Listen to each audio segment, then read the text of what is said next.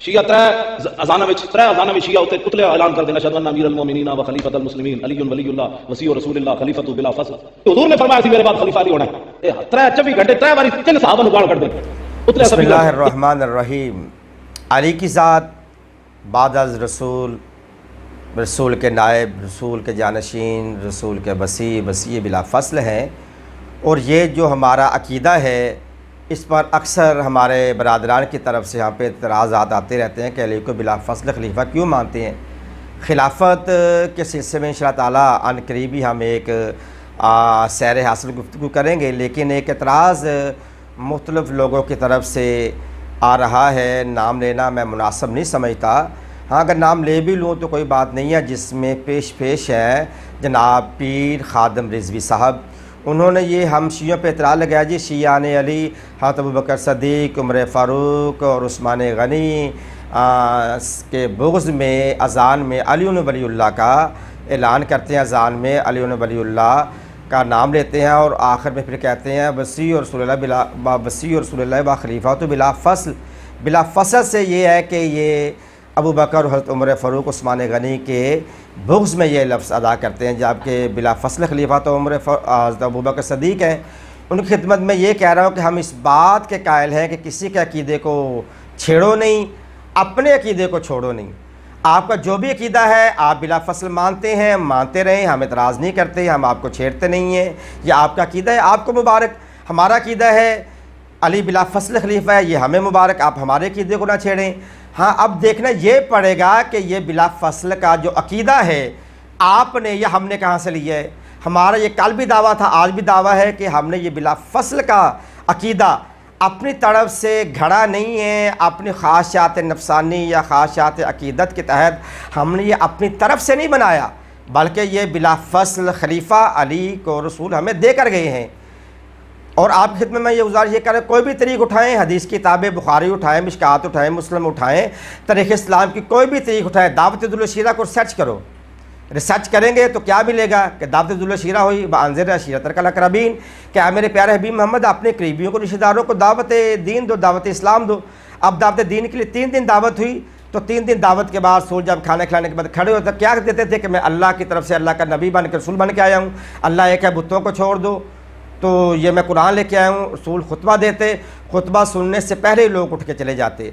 फिर जब तीसरे रोज़ सहन अबू तालिब में, ये तीसरे रोज़ फिर अबू तालिब के सहन में ये महफ़िल, ये दावत शीरा का इनेकाद किया गया, तो रसूल पाक जब दावत ले इकट्ठे हुए तो अबू जहल, अबू लहब, दीगर सरदारान कुरैश उठ के जाने लगे। तो अबू तालिब ने तलवार निकाली, तलवार निकाल के अबू लहब के कंधे पे रख के, गर्दन पे रख के कहा कि जब तक मेरा भतीजा मोहम्मद बात मुकम्मल ना कर ले तो मैं तुम्हें जाने नहीं दूंगा। सारे सरदार अबू तालिब की नंगी तलवार देख के बैठ गए। तो मेरे रसूल ने खुतबा देने के बाद क्या फरमाया था? आखिर में ये फरमाया था कि मैं अल्लाह का रसूल हूँ, खुदा एक है, बुतों को छोड़, जो भी खुतबा सबको आता है, मैं मेरे पास वक्त काम है। आगे बढ़ के आखिरी लफ्ज़ क्या कहा था कि कौन है तुम में से जो इस मामला तबलीग में मेरा साथ दे, मेरी मदद करे और मेरा वो वसी बने, मेरा वसी, मेरा खलीफा बने। तो बाबा कोई भी नहीं उठा था। उठने वालों में वो 11 साल का एक बच्चा उठा था जिसने कहा था मेरी पिंडलियाँ कमज़ोर, बकौल आपकी किताबों में मेरी पिंडलियाँ कमज़ोर हैं, मेरा सीना चौड़ा नहीं है, मैं कम से हूँ, मेरी थोड़ी उम्र है। या रसूलल्लाह आप आगे बढ़े, मैं आपका साथ दूंगा, मैं आपके दुश्मनों को मैं कत्ल करूँगा, आपके दुश्मनों का मैं मुकाबला करूँगा। नाक के बदले नाक, कान के बदले कान, सर के बदले सर, हाथ के बदले हाथ मैं लूँगा। तो अब रसूल ने मौला अली को, शेर खुदा को, 11 साल के से बच्चे को सीने से लगाया, पेशानी का बोसा लिया, बोसा लेके क्या फरमाया था साहब लोगों का? कहा था देखो वहाज़ा इब्न अम्मी, ये अली इब्न अबी तालिब है, ये अली इब्न अबू तालिब का बेटा अली है। वहाज़ा इब्न अम्मी, ये मेरे चचा का बेटा है, इस्महु अली इब्न अबी तालिब, इसका नाम अली इब्न अबी तालिब है। वहाज़ी वसीयी व खलीफती, ये मेरा वसी भी है, मेरा वज़ीर भी है, मेरा खलीफा भी है। अभी तो बाबा जिनको आप अली के मुकाबला में लेके आते हैं, अभी तो उन तक इस्लाम पहुंचा ही नहीं है, और अली इसी दिन से खलीफा बलafصल है। इससे बढ़ के अली की खिलाफत बलafصल का क्या जवाज़ होगा?